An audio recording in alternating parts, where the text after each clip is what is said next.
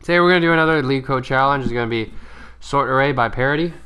Give an array of A of non-negative integers. Half of the integers in A are odd, half of the integers are even. Sort the array such that whenever A of I is odd, I is odd. Whenever A of I is even, I is even.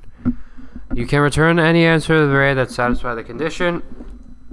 Excuse me. So, I'll give you a few seconds to do this. So, try to do this yourself, and then I'll explain my solution and how I did it.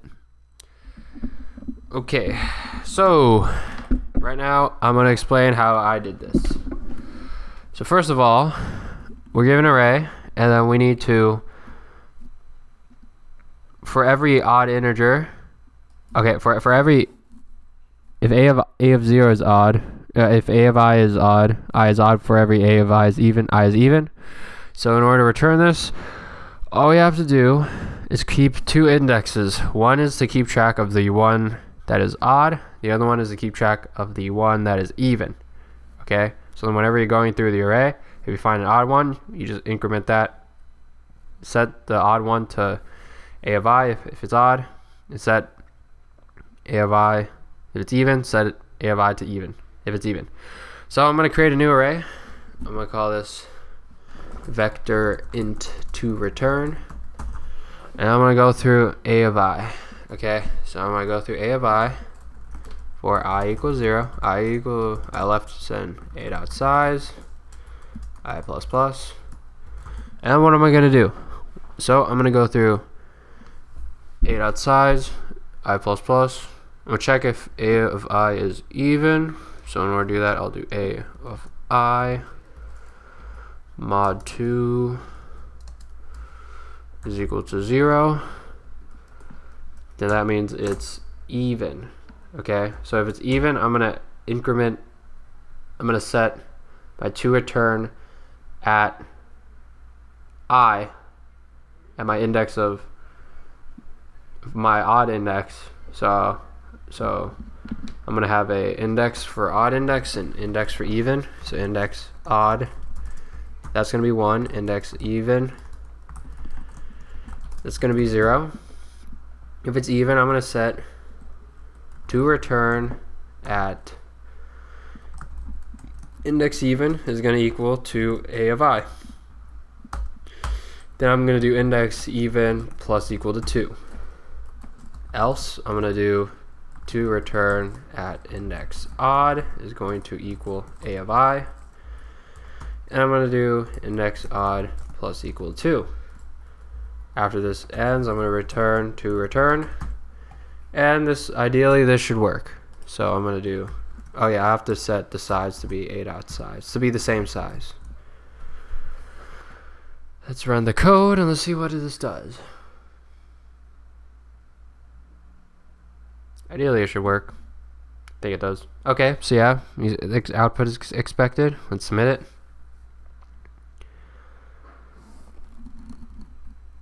Hold up, and it got accepted.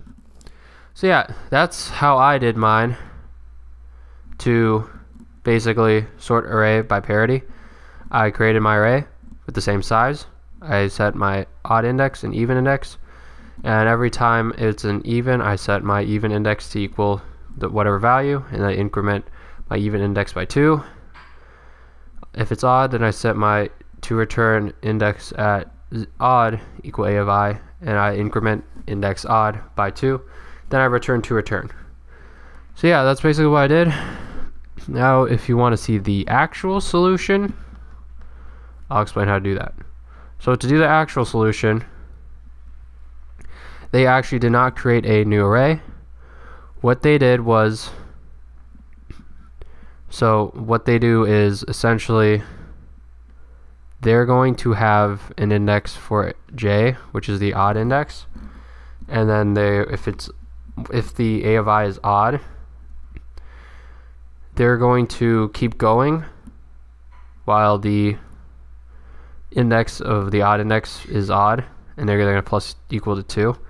And then after that, they're going to swap the two values between A of I and A of j. So essentially, for each even I, they are trying to make a of I even. To do it, they would create an element from the odd slice, and then they pass j through the odd slice until they find an even element, and then they swap. So essentially they're trying to swap the values of the odd values with the even values, essentially.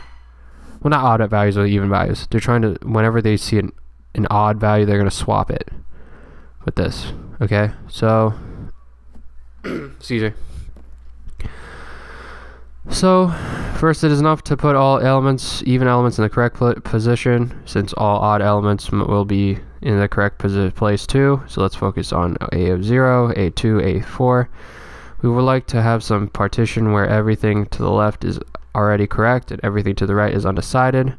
So this idea works if we separate into two slices. Even is equal to a of 0, a2, a4, and odd is equal to a1, a3, a5. Our invariant would be everything that's less than I in the even slice is correct. Everything that is less than j in the odd slice is correct. So for each I, they make a of I even. To do this, they would create an element from the odd slice, pass j through the odd slice until they find an even element, then they swap. The invariant is maintained so the algorithm is correct. Okay, so here, if whatever value at I is odd, they're going to have a j,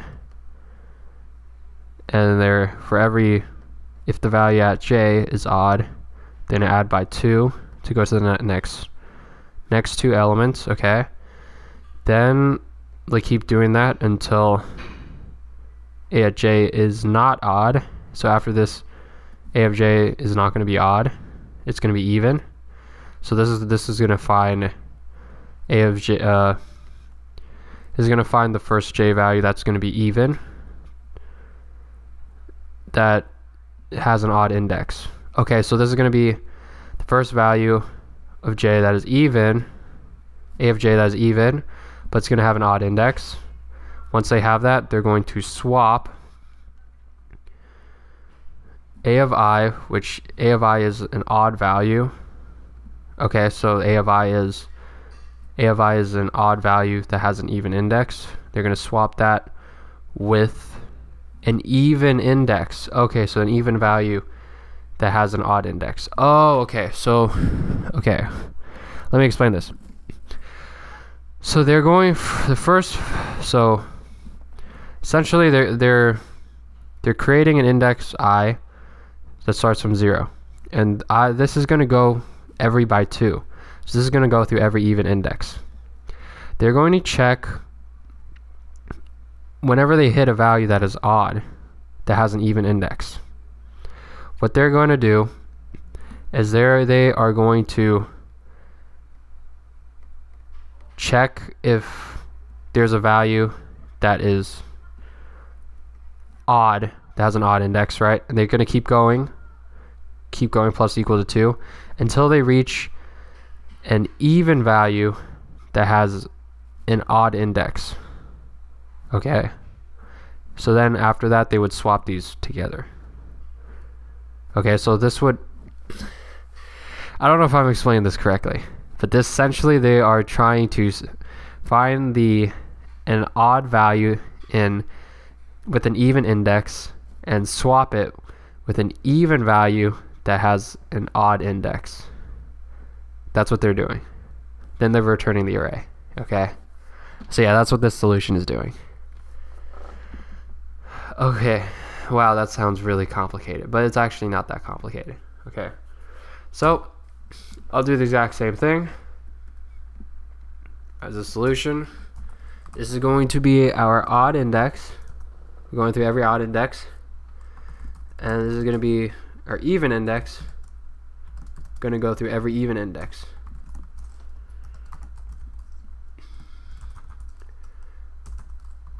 If we see a value that's odd going through every even index, what we're going to do is we are going to find the value that's odd, that has an odd index. No, find the value that's, whoops, my bad. We're going to keep going until we find a value that's even, that has an odd index. Yeah, so we're going to keep going. So while this is odd, it's going to keep plus equal to 2. Keep going for every odd index of j. So it's going to be 1, 3, 5, 7, 9. They're going to keep doing that until we find an even value of a of j that has an odd index. Once we find those two values, we're going to swap these two values. So we're going to create a temp variable. A of I is going to equal to a of j. A of j is going to equal to temp. After that, after they swap those, they're going to return a. Okay, sounds pretty basic, pretty easy. Let me just take this out, take this out, take this out, take this out. Let's submit.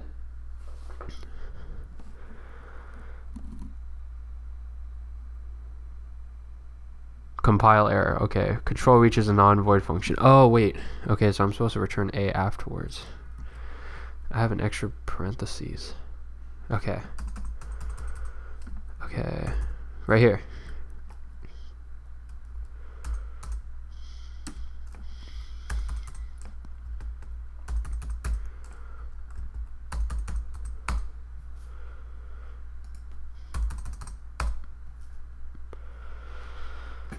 Submit the code.